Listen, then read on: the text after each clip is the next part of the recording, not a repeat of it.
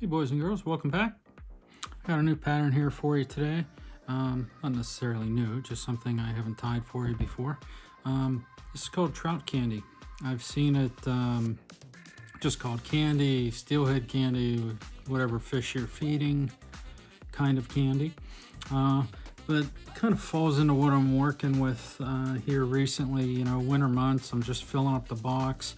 This is something, you know, that I have used before, and I had some jig heads here that I'm trying to get rid of, some older hooks that I really don't like the shape of, so I'm kind of cleaning out my boxes, trying to make whatever I can with the materials that I have. So this is one of those things. I'm just going through bags and bags of stuff, feathers and all kinds of different things here. But the most important part of this that you know, I want to get into is the soft tackle. I was doing a little bit of research, and everybody does this differently, so it really kind of depends on what you need for the situation and for the bug. But when we're dealing with, you're an infant, you know, this is a size 12. It's really about the biggest that we're going to run into. So whenever we're dealing with soft tackle, obviously the length and the size of the feather is important. You know, when you're tying a soft tackle, you're more or less taking the stem of the feather. This is a pheasant feather, and you're using the tips on one side or on both sides. Okay, if you catch bugs in the stream, you know, you start paying attention to, you know, the naturals and what they look like. You know, they don't have 14 legs. They don't have 20 legs. You know, they have 6 legs at most, a couple antennas. So to wrap soft tackle on there and on there and on there, you're kind of defeating the purpose if you're trying to tie something a little bit more natural. You know, on this bug that we have here, probably 10 to 15 different fibers, you know, wrapped the whole way around the hook. And you can see that, I don't know, to me it almost looks a little overdressed, but as it's swimming through the water, or, you know, flowing through the curtain, all of these soft tackles start to move back, and you don't want it, for one, to foul the hook, but for two, you know, their legs aren't twice as long as their body, so you don't want it.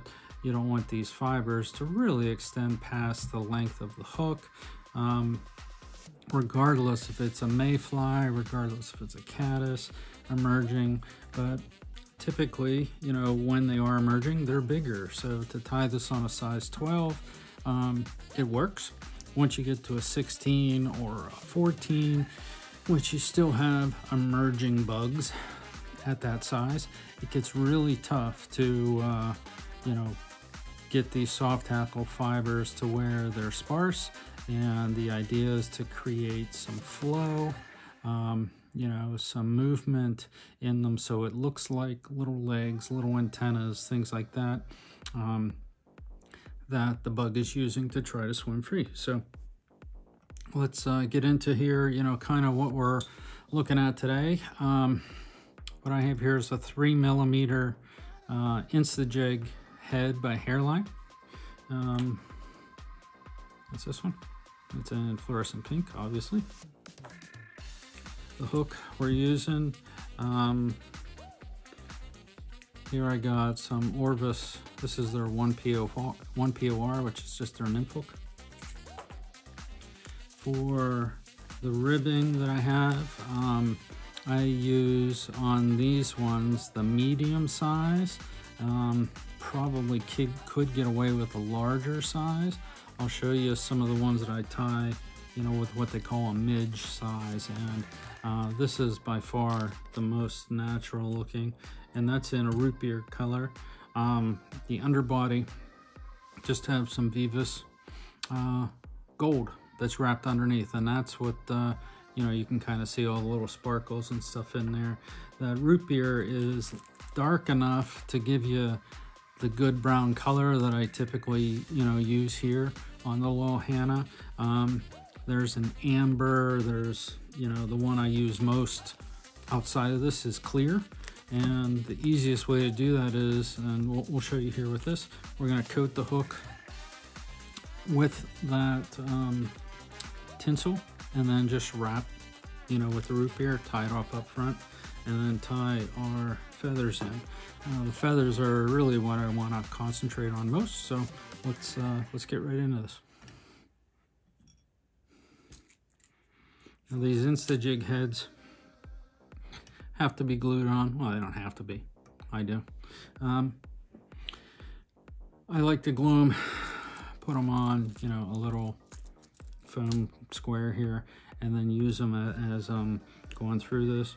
The thread I'm using, just a Semperfli Nano Silk. This is their brown. I just twisted that all up. Get this started here.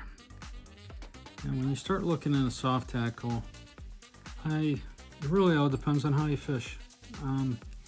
I like to swing a lot of bugs, especially through the bottom of a hole, you know, from a position a little bit upstream of that, and I do really well with that.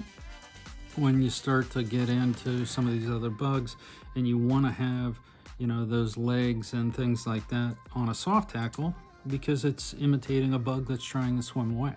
And if you're bringing something across the current, obviously that's a trigger for the fish to you know, notice something a little bit bigger, and notice that it's moving not with the current. That's a big thing. So what we have here with this D-rib, and it's called D-rib because it's shaped like a D. It's flat on one side, and I don't know if you can see that on the camera or not, but you want obviously the flat side down. That's what you're going to tie to the hook. Okay, once you get that cinched on, you can kind of stretch this out a little bit. It is pretty durable, but it's not extremely flexible, not like using some other products, you know, like stretch tubing. And the reason I like the D-rib, the stretch tubing is round, so it rolls, and if you put it under any kind of tension, you know, it will stretch out and get thinner, and it's just a little bit more difficult to use than this D-rib. I kind of try to avoid that, to be honest. All right, we got our tinsel.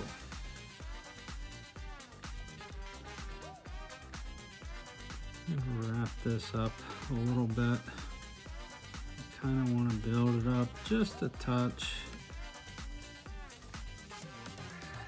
especially on the back area here, right where the, you know, it starts to go to flat.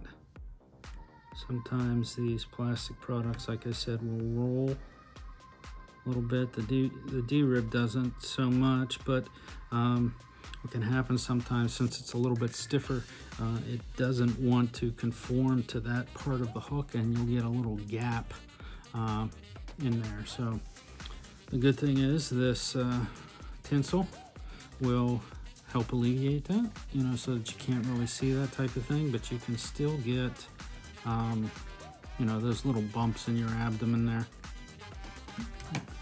Tie this off as I throw my tools across. Okay, so then we're going to take our tinsel and we're going to wrap this up from the very bottom, just touching wraps.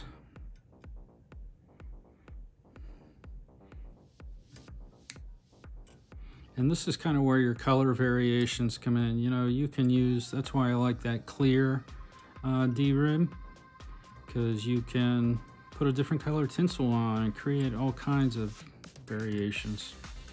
Too many to pick from. Oops, I just folded that. So these are just slightly overlapping wraps, and you do want to take that the whole way up to the bead, because there's not really an abdomen, traditional abdomen on this pattern. It's kind of where the D-rib comes into play.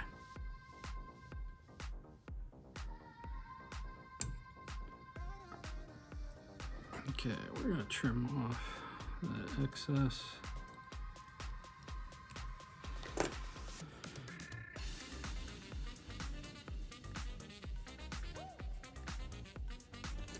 Tie that off so I can use the rotary function splice. So I want to spend some time on those feathers. All right, so just like with anything, those first two wraps on this are probably the most important to get things set. Make sure your spacings are where they need to be, and then we're just going to wrap this up. A little bit of backward pressure. Try not to put too much tension on that D-rib. It'll sit in there and make those segmentation, or make that segmentation a lot more pronounced. Right there is typically where you start to see some issues.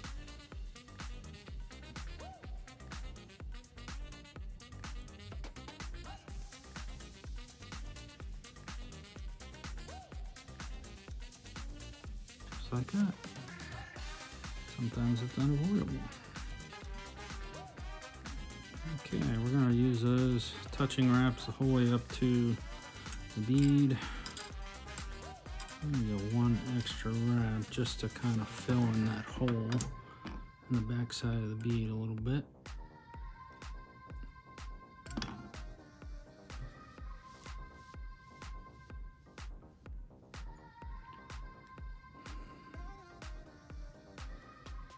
Okay, cinch that down,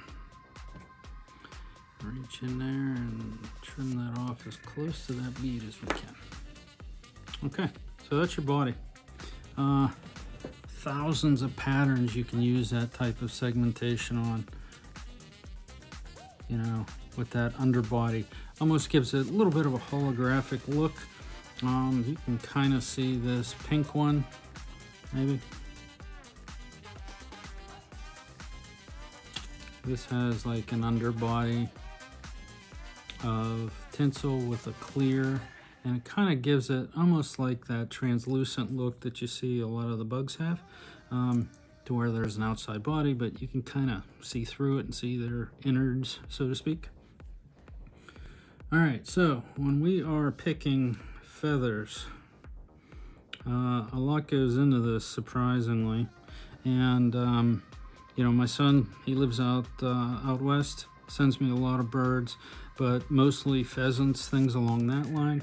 And the feathers that you're gonna get off of a rooster pheasant are much bigger than feathers you're gonna get off of a hen. So I'm running out of those types of things. So I used to raise quail and pheasants at home, and I've saved a lot of that material. But essentially, what we're gonna get off of a quail, you know, here's what a backside of like a speckled hen looks. And you hear the term partridge, but a pheasant is a partridge, a Hungarian partridge, a quail, a grouse. They're all essentially the game birds. But they have this kind of modeling on them, you know, barring on them. Some of them have spots, some of them, you know, just have some good barring. But this particular piece I've had for 25 years. And all of the shorter feathers on it, which were, you know, closer to the top of the back, you know, I'm running out. So all these ones down here are like twice the size of what I need. And, you know, you start to look for options. You know, what can I use? If I put a soft hackle on there and, you know, it's a full size, you know, church window from the back of a pheasant, it's going to be really long. And, it might work, you know. If not, try it. You know, what's the worst that could happen? But you start to run into that problem. So to find better materials, obviously you're going to tie better flies, and when you strip these types of feathers down, you need to measure them. So essentially this was, like I said, a church window, and we want the legs to be as long as the shank of the hook. So this is a good way to look at this. Typically you're going to go from the front of the bug, and this one would be okay if we were tying it in the front, but once we move it back, you can see it gets, you know, out past the end of that a little bit longer, and it ends up being too big. Different feathers. This one's close, still a little too big, but this is the one that you know, we're going to use. This is off the quail, and you can see, you know, how much shorter and how much smaller that feather is compared to this feather. So that's the big difference. Was watching these guys on Fly Fish Food. They had a special on these new chickens that they're hen chickens of the chickens that we get dry fly hackle off of. So their feathers, instead of being you know, basic, you know, feather shaped, you know, that we're going to get off of a partridge, more of like a fingerprint size, they're longer, like your dry fly hackle. So that's the latest thing coming up and up. I haven't been able to try that yet, but supposedly the sizing is good, down to size 16, they were saying. You know, if you buy a full bird or, you know, a full skin. But when we get into the feathers that you have, so essentially we're just going to be using the tips of this. You want to strip off all of the fluff that's on the bottom here. When I put these on for this type of pattern to keep things sparse, I only use half of the feather. So I will get to this point, and as I'm looking at the feather, okay, we'll say concave side up, I pay attention to the right side of the feather as I'm looking at it, because that's going to be the part I'm going to strip off the left side so that I have the bare stem to wrap around this. That creates that little bit of sparseness, creates a little bit more pop as far as what direction the tips of the feathers are spraying. If they're more straight up, just gives you a little bit better look on it. And this pattern that we have here was enough to show that. But if you look at this feather here, you can see that, you know, the right side of that, lots of broken fibers in there. That's typically what you're going to find out, you know, when you buy these packs and things along that line. So this is from a natural bird, so I would expect that, you know, it's going to be beat up a little bit. When we look at another type of, this is the feather that we're going to use here, but you can see how perfectly aligned, this is a really good feather, how perfectly straight and how perfectly aligned those tips are. And that's, you know, that's kind of what you want. You know, that's going to give you more consistency on the front, and, you know, the way that those barbs are going to pop out. So what we want to do is keep that side of the feather. Okay. Now, if you're picking feathers and you find out, oh, I have a left-handed, I have a left-sided feather like this one. Okay. The way I'm going to show it to you is to tie it in concave side down. Okay. If you have a good left side of it, tie left side down and take out the right side of the feather. So there's plenty of ways that you can get it in there, and it is pretty basic, but you do have to be cautious when you're stripping these feathers. You know, they're extremely delicate, so you really have to make sure that you're holding on to, you know, the right spot of the feather when you start trying to peel that away. A lot of times, you know, you'll just break the stem. So this is what we're looking at. That's a finished feather, ready to go. Okay. And we're gonna separate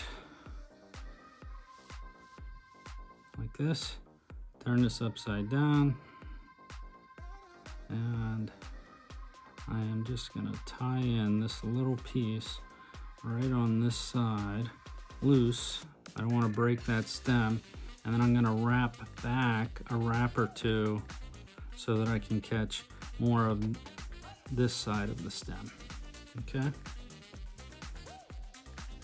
And we're gonna trim that out.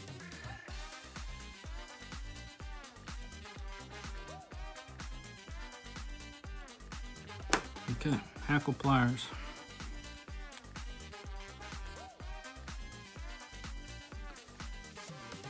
I would say when I wrap these, you can see that it is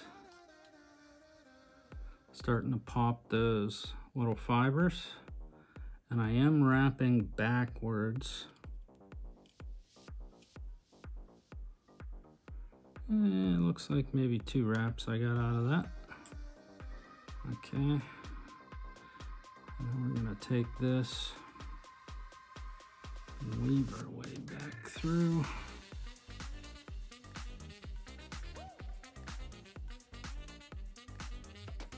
And pull these back just a bit, kind of separate them a little bit.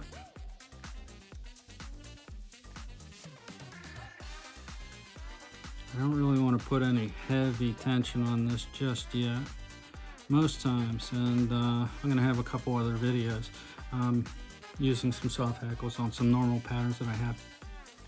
But most times the tendency is you want to pull these back and back wrap. If you do that, they're gonna be laying more along and flat. You know, you're flattening that type of feather. So to avoid that, obviously, try not to wrap back as much or so much as, you know, what you think that you need to, because we still have to put a collar on this. So we want the collar to do the work. As long as we have that feather, you know, secure, it's not going anywhere, we can pull these back just a touch to get them out of the way. Next thing we're putting on here, my new favorite product. This is Pheasant Tail Ice Stub. I'm going to be using this on everything. Decent size amount we're going to put in here, because we do have to take up a lot of space, because this is one of those Insta-Jig heads. If you've ever used those, there's a big hole in the back of them, and it just seems to suck up a lot of material. So don't be afraid to put a lot on, and then you know, you can always pull it off at the end. I'm gonna slide that up there. Pull these fibers back. That first wrap.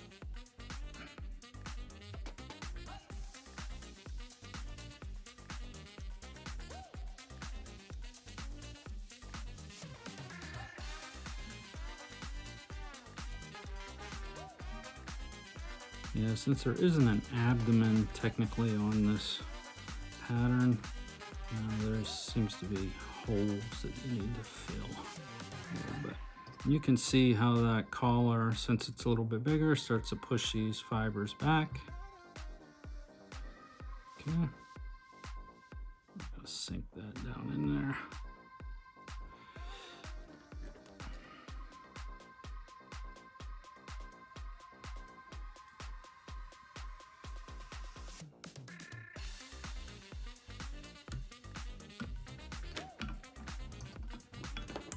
Okay, cut off your thread. A little preening. That's kind of what you want. Pull out some of this extra.